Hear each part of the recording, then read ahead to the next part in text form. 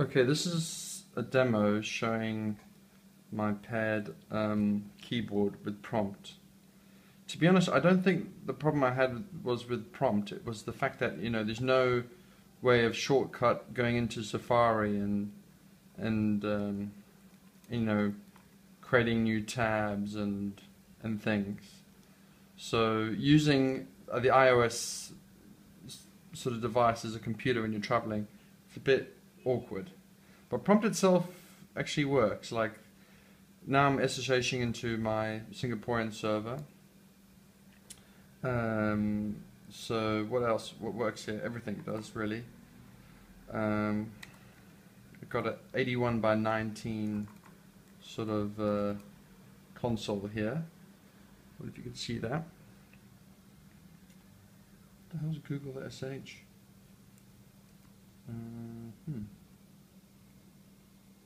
Gotta have a look at that. ISC works. The things I don't know how it works is page up, page down. I don't know how that works. I'm trying all sorts of buttons here. Don't know how it works. But otherwise, like, things kind of work. Yeah, no page up, page down is a bit of a killer. Oh wait, control down seems to be doing it. No, is it? Let's have a look. But yeah, it does. Haha.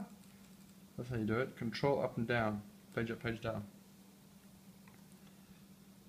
So yeah, I'm sort of taking this sort of setup here with these two 3D printed sort of brackets.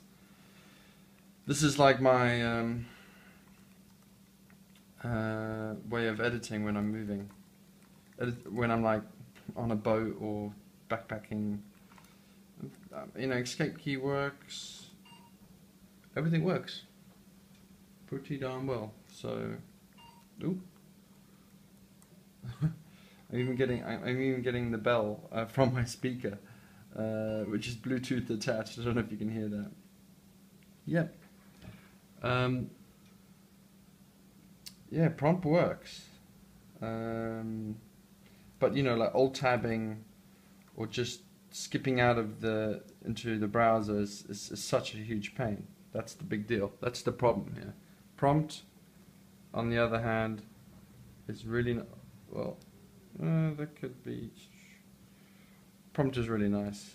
Well done, guys. I think. I'm just for your information. I'm using Tmux here to sort of mux my terminals, which is awesome. So you can do cool things like split and move between things. Blah blah blah. Do I have edge top? Yeah. Okay, that's enough for now.